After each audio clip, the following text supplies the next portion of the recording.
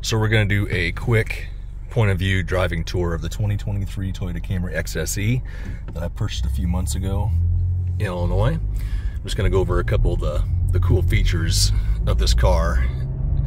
So one of the cool things I really like about this car is a thing called the, I believe it's lane departure. And what it does, it detects the yellow or white lines on the road or the highway, and it keeps you from veering off into past the center line. So when I get up to a curve here, I'm going to activate that, and I'm going to show you how that works.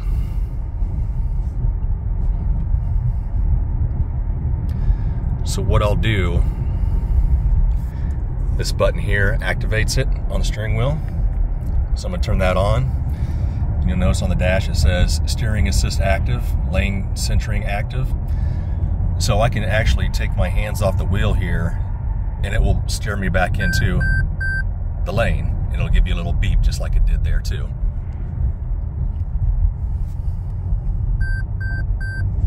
And that just notified me again that I kind of veered off into the center lane there.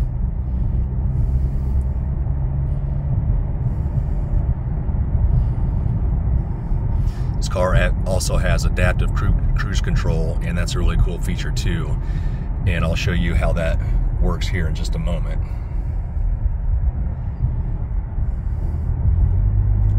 So as we approach a curve up here, I'll be able to take my hands off the wheel, and if this feature works the way it should, it'll actually turn for me. And it will only allow you to have your hands off the wheel for, I believe, 10 seconds before an alert comes up on the dash saying, please put your hands back on the wheel, and that feature will be deactivated if you don't do that.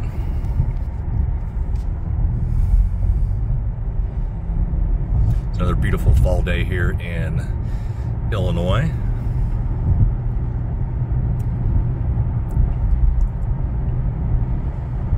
We'll be coming up on a curve here just momentarily. I've got a couple other Camry videos on my channel since I purchased this vehicle back in late August, early September. If you want to check those out, I've done a full car review, and I've done another couple reviews when I had the windows tinted, the spoiler vinyl wrapped, and the mud guards put in. So if you want to check those out, please do that. So I'm coming up on the curve here. So let's see, well, now there's a stoplight.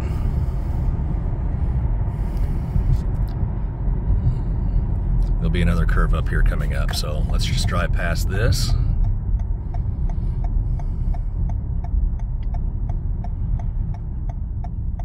What I also like about this car is it's pretty quiet. I mean, there's very limited road noise.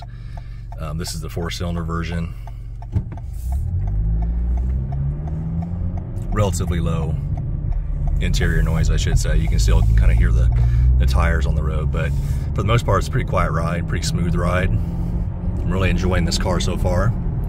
I bought the Supersonic Red with the panoramic black roof, XSE trim level, the winter package, which includes the heated steering wheel and heated seats, the driver's assist package, which has all these cool safety features like I'm showing you here. Also, it's got the 10-inch display, as you see over here, the JBL premium audio with navigation, Android Auto, Apple CarPlay. All the features you'd want in a new car are right here in this Toyota Camry. Great gas mileage too. I'm getting on average a little over 30 miles a gallon. I drive a lot in town, but on the highway I'm getting up to almost 40 miles a gallon. So let's see how this feature works on this curve here.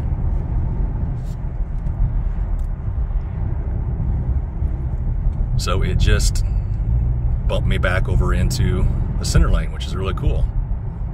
Or off the center lane, I should say.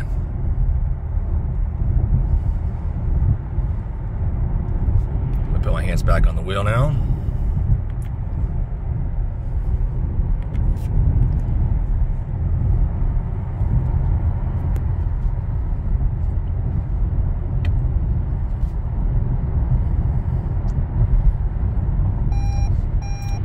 Now see, you hear it beep. That means to tell me to put my hands back up on the wheel, which I've done now. I'm going to go down the interstate here in just a few moments. Let this thing open up a little bit, get up to about 70 miles an hour. You can kind of hear the any kind of noise that may be coming in from the road. But overall, it's a pretty quiet ride. Smooth. Pretty peppy four-cylinder. I believe it's 201 horsepower four-cylinder. My previous Camry was a 2019 XSE also, but it had the V6, which is really nice. It had 300 horsepower plus, and it was really pretty snappy. So I'm going to come up on another curve here, and I'm going to test this feature out one more time to see if it steers for me. And it did. Great. Love this car. Please send me some comments down below on what you think about this car. If you plan on getting one, do you already have one? Any other type of reviews you want to see? I'll probably be doing another review here pretty soon about some of the interior features that I really like about the car. But let's get this thing on the interstate and open it up and see what you think. And I'll show you the adaptive cruise control. If you're not aware of what that feature is, it's really, really cool.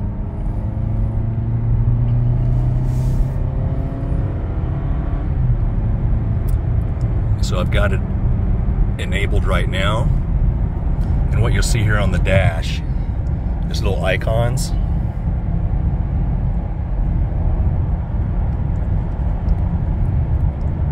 That will come up.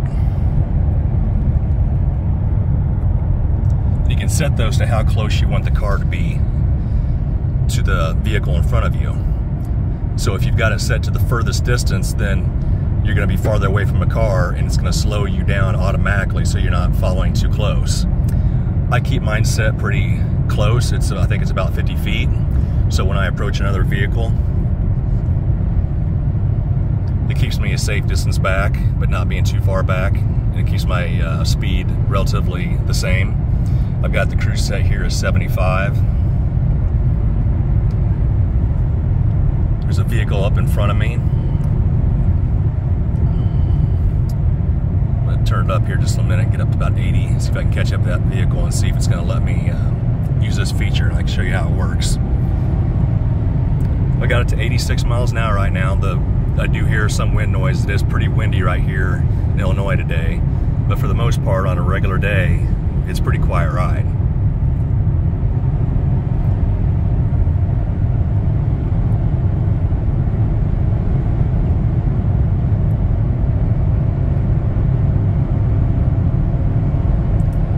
Got up to about 92 now.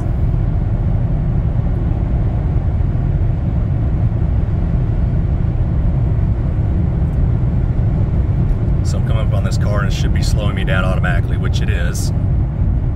It's keeping me about, well, probably about 20 feet back, actually. Automatically reduces my speed without me having to put the brakes on, which is cool.